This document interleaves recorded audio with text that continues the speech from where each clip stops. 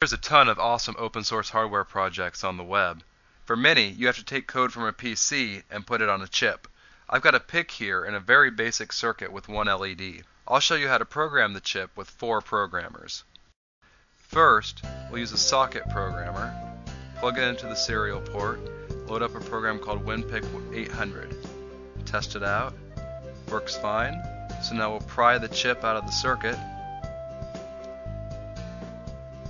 and put it into the programmer. We can test out the chip in WinPIC. It's there, that's fine. Now we can load up our firmware and program it to the chip. It'll just take a second.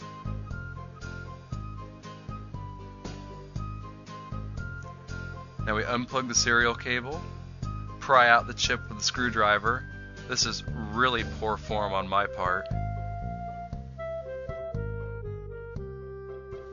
Hey, pop it back into the circuit. Now the software is a really simple program that lights up the LED. We apply power.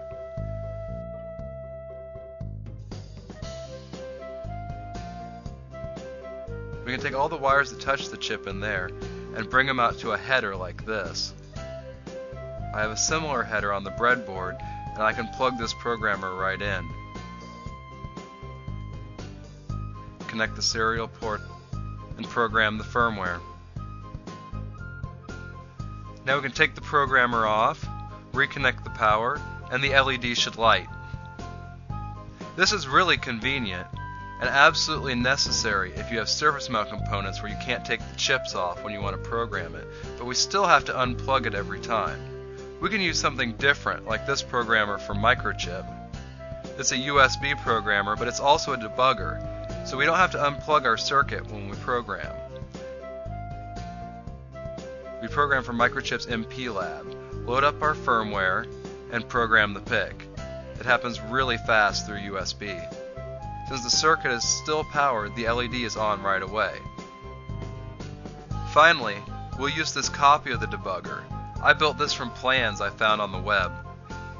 It's not a clone because it lacks some features of the real thing. And again, we program for microchip's MacLeod. Want to know more? Read the full article at DIYlife.com. How does this work?